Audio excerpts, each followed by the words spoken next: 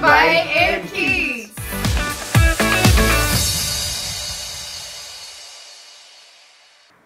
Guys, have you ever watched the movie Inside Out? I don't know, maybe you're still a little young. It's quite a cool movie. It's all about the things you feel. People feel quite a lot, right? I don't just mean what you feel on your skin and body, but what you think and feel in your head and heart. The movie shows us 5 things or emotions: joy, sadness, fear, disgust, anger. Do you also sometimes feel these things? Now, can you imagine other people feeling things too? Some days are wonderful and others are quite tough. Jesus was also a man who felt things. Through his life, he came to show us that we can feel with each other and show that we care. Jesus even cried with people. Do you think when you see someone that is sad that you can sit with that person and feel with him? Do you think if someone is happy and wants to celebrate good news that you can be happy with that person? I think we can. To have compassion with someone means to feel together and care. Jesus teaches us how. Let's look at a time like this that Jesus felt emotion as a human being on earth. And wow, he then makes an incredible miracle happen in this true story. Let's read together.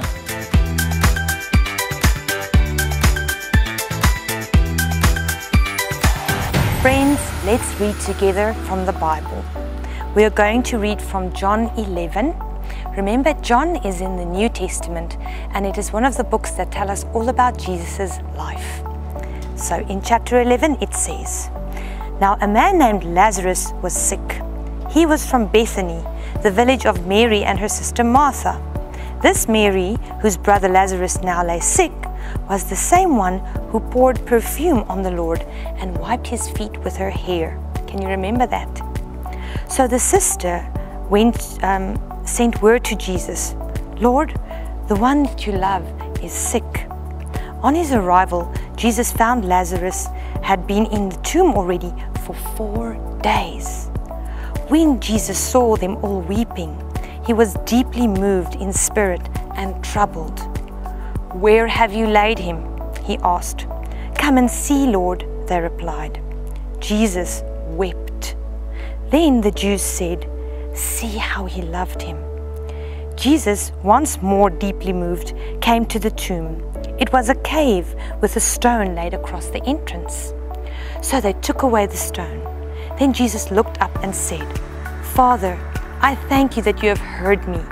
I knew that you always hear me, but I said this for the benefit of the people standing here, and that they may believe that you have sent me."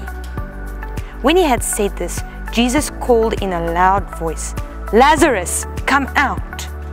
The dead man came out, his hands and feet wrapped in strips of linen, and the cloth still around his face.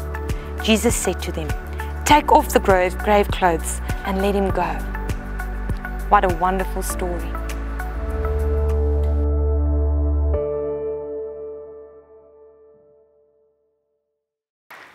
Jesus really cared a lot for people. He still cares a lot today. He cares for you and me too. He heard the news of his friend who was very sick. Everyone was worried. When Jesus arrived at his friend Lazarus' house, he had been dead for some time already. Everyone longed for their beloved, and they thought about how life would be different without him. The funeral was already over. Jesus saw that everyone was sad and crying. His heart felt for them and he was sad with them. He cried for his friend and for all those who were suffering over this death. He felt sorry for everyone around him. His heart was deeply touched.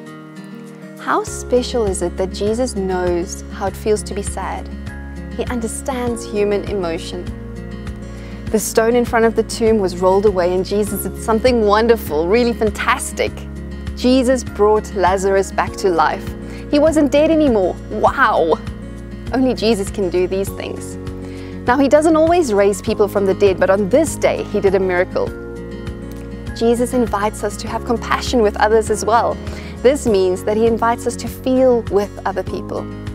We can cry together when someone is going through a difficult time or is sad, and we can be happy together when someone is doing well.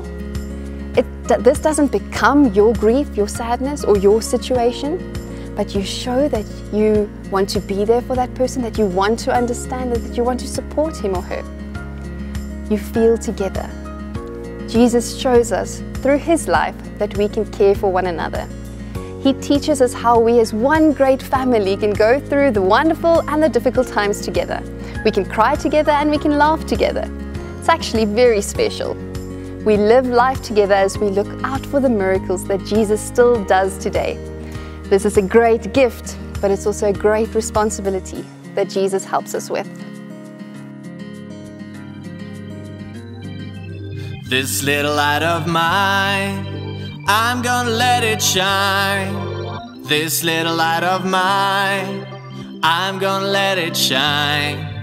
This little light of mine, I'm gonna let it shine. Let it shine, let it shine, let it shine. This little light of mine, I'm gonna let it shine. This little light of mine, I'm gonna let it shine. This little light of mine, I'm gonna let it shine. Let it shine, let it shine, let it shine. On a Monday, I'm gonna let it shine. On a Tuesday, I'm gonna let it shine. On a Wednesday, I'm gonna let it shine. On a Thursday, oh yeah. On a Friday, I'm gonna let it shine. On a Saturday, I'm gonna let it shine. On a Sunday morning, praise the Lord, I'm gonna let my little light shine. This little light of mine, I'm gonna let it shine. This little light of mine, I'm gonna let it shine. This little light of mine, I'm gonna let it shine. Let it shine, let it shine, let it shine. On a Monday, I'm gonna let it shine. On a Tuesday, I'm gonna let it shine. On a Wednesday, I'm gonna let it shine. On a Thursday, oh yeah. On a Friday, I'm gonna let it shine. On a Saturday, I'm gonna let it shine. On a Sunday morning, praise the Lord, I'm gonna let my little light, let my little light, let my little light shine.